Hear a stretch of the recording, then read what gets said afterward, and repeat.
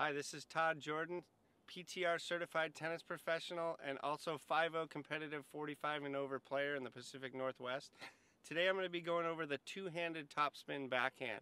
We're going to start from the ground all the way up, going over the stance, the grip, the swing path, and the follow-through. So, to start, we want to talk about the stance. The first thing you want to know about the stance is that we're going to load with our back leg. We don't want to be crossing over with our right leg like this. We're going to get jammed where we can't get our left side to come around. So we always want to start with our back leg first. As I'm running for this ball, I'm going to load off this left leg, and I have two options. I can play it open stance, which you see a lot of the pros doing these days because of the pace of play, and there's just not time to get into the court with your right leg. But for us who probably aren't playing professional players, we want to load up here and then we want to step in with our right leg. The next thing we want to do is we want to get low and stay down low through the shot. As I'm down low here, I'm wide, my legs are bent, and I'm going to be staying low throughout the shot. That's the key to getting balanced and having a good contact point. The next step we want to talk about is the grip. For the backhand, we don't want to close the face like we do on the forehand. We want to keep the racket pretty much continental. We can take our left hand and turn it slightly over to an Eastern backhand grip, but we don't want to be going all the way closed like this. If you're closing the face like that, you're going to be hitting the ball short. The face is closed, it's hard to drive through the ball. It's just a different swing than the forehand, whereas in the forehand you can close the face but still get a lot of power because there's a lot more extension and reach with the one-hander. So, now that we have that Eastern grip, as I'm stepping in and staying low, the next key is your swing path. We don't want to just bring the racket straight back, so we don't bring the racket all the way back and run to the ball like this. If I do that, I'm not going to get any racket acceleration. So that's why you hear pros talking about the unit turn. As we do a unit turn, my racket stays right in front of me. I'm tracking the ball, I'm stepping in low, and now I start my swing from here. From here, I can get the racket back, down, and through in one continuous motion. That's how you get racket acceleration, pace, and depth on your shot. The other thing you want to think about is getting under the ball. So as I do my unit turn and I initiate this swing, I want to drop under the ball. You can see my right wrist is bowed. That's how I get the tip of the racket below my hands, and it allows me to come up low to high, hitting topspin on the ball. I've got two shots I want to learn. I want to hit a high, deep cross-court ball, and I also want to hit that low, short cross-court dipping ball when a player comes to the net. The difference is in the swing path. For the long, deep shot, I want to go through all the way through contact, and I want to lift up high, hitting that ball 3 or 4 feet over the net.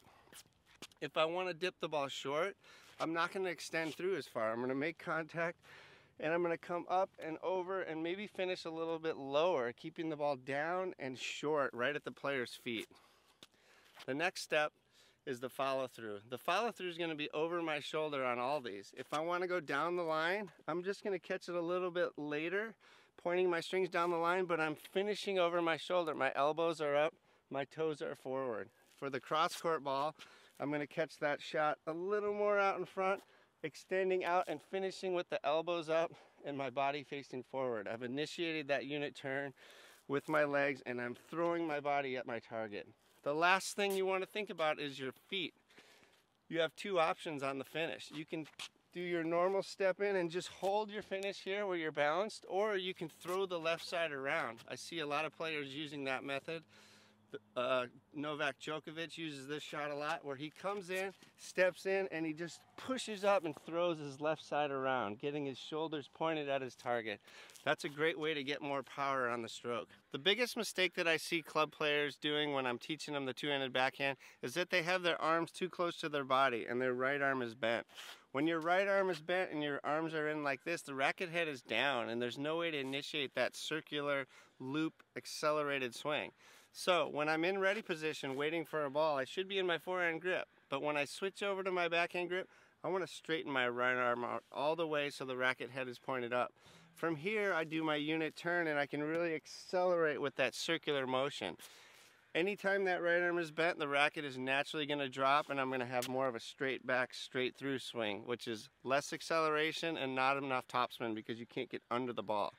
The second mistake I see players doing is crossing over with this right leg. When they reach out for that wide ball, they'll cross over and try to hit a topspin backhand, but their left hip is stuck back behind their right side and they can't get through. The easy solution to that is to learn how to hit a good slice. Whenever I have to cross over that right leg, boom, I'm going to use my slice where I don't need to bring my body through. I can stay sideways and still hit a really good deep shot. You'll see Federer using this shot a lot. You see a lot of the men using that slice more, but on the women's tour, I'm seeing a lot less slicing, and they get stuck out here where they can't accelerate and get any power because their left hip is stuck behind their body. So when you get pulled wide and you can't load off that back leg and step in, when you do have to cross over, remember, that's the perfect time to use your slice.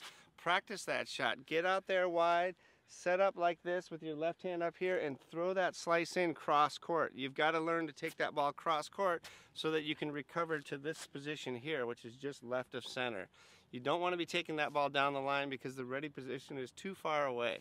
So having a good slice is key, but when you can set up, load off that left leg, go forward and throw that left side into the shot for a strong two-handed topspin backhand. Hopefully all those ideas will make your topspin backhand much better in the future. And remember what I learned from Craig O'Shaughnessy, your backhand is your shield. It is not your sword. The forehand is the sword. The forehand is the shot you want to be attacking with. So when you are hit deep into the backhand corner, you want to be able to defend, keep that ball cross court, keep it in play, and wait for the forehand to be your aggressive shot with. If you've liked the ideas I've shared here today with the two-handed backhand, don't forget to smash the like button, subscribe to our channel to get future episodes, and also head over to tennisbeyond.com to join up for one of our future tennis camps around the country.